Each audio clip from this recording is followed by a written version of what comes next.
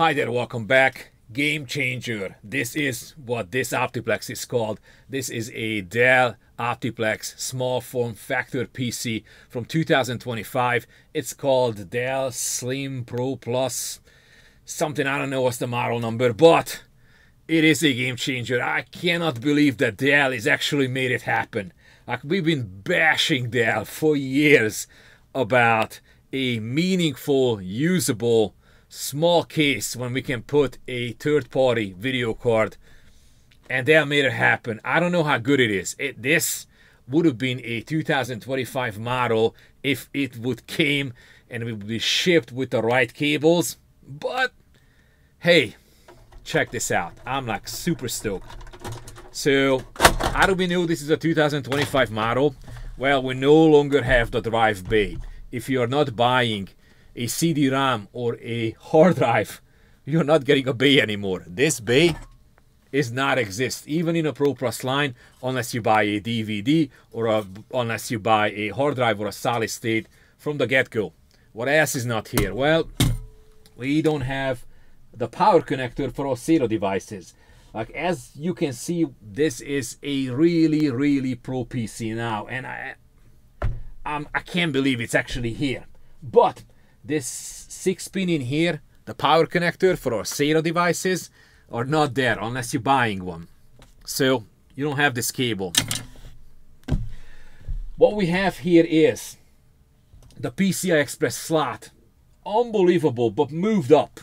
So we can put a double-slotted video card into this PC. Of course, it still have to be low profile. What about the power supply? Well, the power supply was always a problem because it's either a 180 power supply or a 240, but none of them has connectors for a graphics card. And Dell not only put a 360 watt power supply in here, but check this out. Let me push this out of the way. We need drums. And look at this guy. We have a mini 8-pin right here for a graphics card. Now, this wouldn't be a 2025 model if this thing would have come with the correct cable, so we could slam a graphics card in here and just have the cable ready to go. So I ended up ordering before I actually received this from Dell. And look at this 8-pin. It's a Dell PowerEdge server cable for some sort of RTX card, but this 8-pin does not fit. It's a same size, but as you can see, it's only divided in here at the middle. Like this part, every single section is divided, but on the back side only is divided at the half point, so it physically doesn't go in. I did a Dell chat yesterday and I was looking for a cable for this guy. They could not give me the cable. They give me something which might gonna work. It's $40. For a cables like this, it's $40, but it has a female end connector, so I'm still gonna need some kind of cable, like something like this, to convert it over to an actual 8-pin. So this cable is about 10 bucks. So far, I spent $50 on 2 cables, which might gonna work, and this other $9 Dell cable, I was really had high hopes that all I'm gonna have to do is just plug it in and then slam a cord in it and connect an 8-pin or a 6-pin. It is not happening because I would have to cut this backside to 4 sections. It's only 2 sections, so this should be 4 sections. I tried to do it with a knife, but I'm just afraid to plug it in and zap the whole thing, creating a short. So don't do it. Don't even try. So I'm gonna wait for a cable. It should be here in 2 days, and then we should be able to connect it. Has a female connector, so should be connecting to its male and then feed it back to this 8-pin, and then we should be good to go for a third-party graphics card from a 360 watt power supply.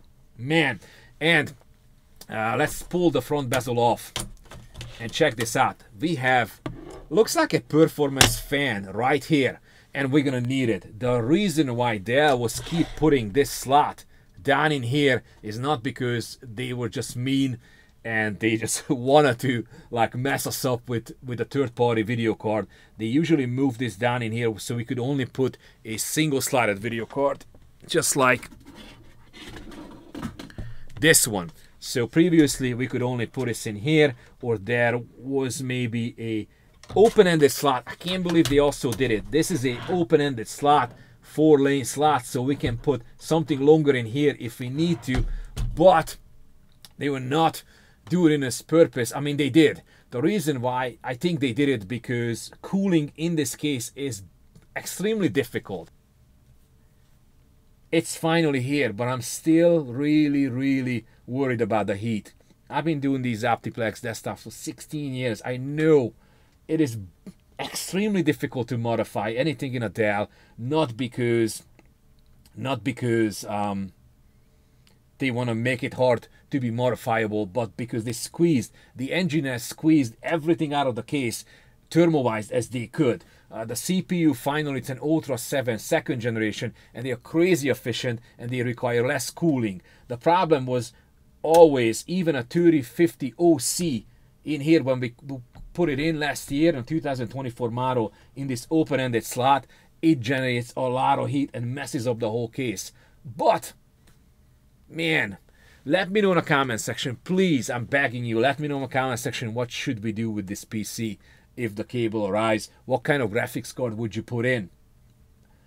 An Intel Arc, or maybe a 4060 low profile? Is there anything else you can think of?